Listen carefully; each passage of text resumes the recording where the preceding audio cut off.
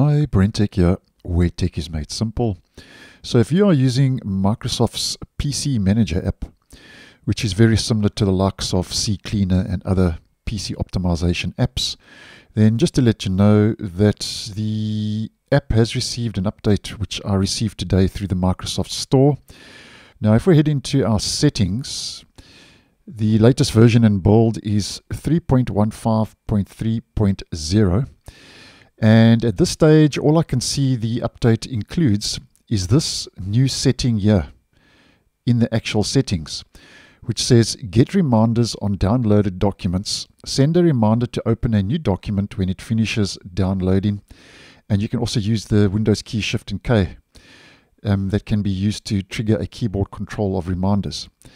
Now, just to let you know, and just to cut to the chase here, I've tested this setting today after updating, and this setting is not working.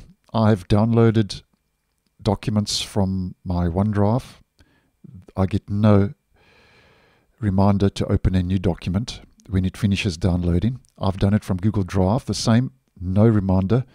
I've even found random documents online and downloaded those, no reminder. So I'm just going to call this, for want of a better word, a useless setting, because this has been added to the PC Manager app and I'm noticing no difference with the setting turned on or turned off. I have tested it quite intensively and not seen any joy with this setting on. So I'm just kind of cutting to the chase just to give you a heads up.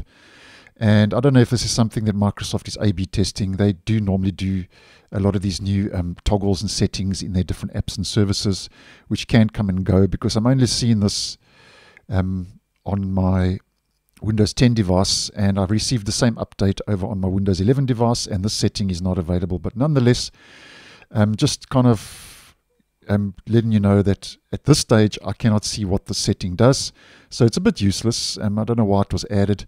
Maybe you have better joy than me. Let me know if you do.